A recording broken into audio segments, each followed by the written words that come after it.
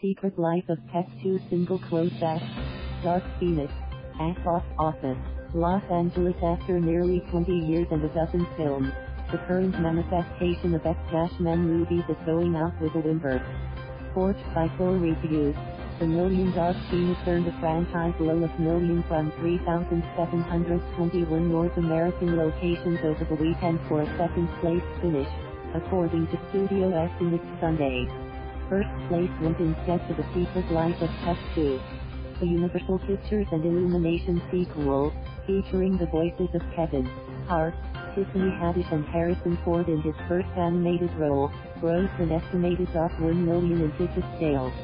Although less than half of what the first film opened to in 2016, it's still a major win for the studio, considering the production budget was around $1 million. Including international grosses, its global total is already sitting at $1 million. It's a fantastic result, said Jim Orr, Universal's president of domestic theatrical distribution.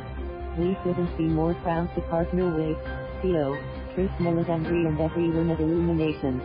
He noted that this is the 9th #1 opening for Illumination, the animated arm responsible for the Despicable Me movies. With decidedly less stellar results, Dark Phoenix trails behind The Talking Animals. Directed by longtime X-Men pride Simon Kinberg, it focuses on Jean Grey, who is played by Sophie Turner fresh off of her Game of Thrones run as Sansa Stark. It also brings back James McAvoy, Michael Fassbender and Jennifer Lawrence. It's the facto conclusion to the modern X-Men movies that started in 2000, and also the first major 20th Century Fox film to be released by the Walt Disney Co. following the acquisition. But the quality wasn't there, and it scored even worse reviews overall than the widely disparaged X-Men Apocalypse. Audiences who showed up seemed to concur with the critics, giving it a deadly B-mess score. It's softer than we hoped, said Kathleen Cass, Disney's president of theatrical distribution. While the film didn't open the way we wanted, we think the legacy of the X-Men series is important, and it's more important than how one film opens. We're trying to keep it in perspective. Paul Derbrabedian, the senior media analyst for Comscore, noted even with the lackluster North American debut and reception, that internationally Dark Phoenix was #1 with million from 53 territories including China. Globally, it earned millions. In the international marketplace, it seems like the spectacle and the brand wins out, Derbrabedian said. Also, the X-Men characters, which have been licensed to Fox, are now expected to be integrated with Disney's stable of characters in the Marvel Cinematic Universe. Plus, Disney has another winner in its books in Aladdin, which posted to third place in its third weekend with another $5 million. Globally it has earned $9 million to date. Warner Bros. Godzilla, King of the Monsters had a Titan-sized second weekend fall, however, down 67% with $5 million. And the acclaimed Elton John biopic Rocketman, from Paramount Pictures, rounded out the top 5 with millions. While wide releases are having mixed results lately, independent and platform releases are finding healthy audiences. After Booksmart failed to make a major dent going wide out of the gate, Amazon Studios opened its Mindy Kaling and Emma Thompson comedy late night in 4 theaters, where it earned a healthy $654 this weekend, before expanding nationwide next week.